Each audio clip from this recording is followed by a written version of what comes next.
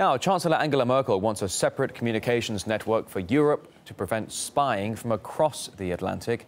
Under the current setup, a huge volume of internet data circulates along the same routes, often via the United States. So a message sent from one European official to another just next door potentially has a very long journey before reaching its destination, passing through many points like a pinball machine.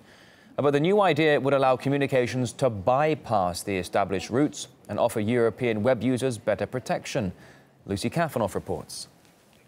Now, it's not a separate internet, so to speak, but more of a way to prevent emails and other data from being harvested by U.S. intelligence agencies. Now, this is just an idea at this point, and it is one that Angela Merkel will certainly be discussing with the French president when they meet in France on Wednesday. Merkel said also this weekend that she basically disapproved of companies like Google and Facebook basing their operations in countries with low levels of data protection while being active in countries such as Germany, where data protection is quite high. This has been a very sensitive issue here in Germany. Ms. Merkel has faced sharp criticism in the wake of the NSA spy scandal for basically failing to take decisive action, according to her critics, to protect German users from surveillance of internet and telecommunications traffic that's alleged to have been conducted by U.S. and British intelligence services. It's also, of course, a personal issue for her to some extent. Remember that Ms. Merkel's cell phone was reportedly monitored. But this idea of online traffic effectively bypassing the United States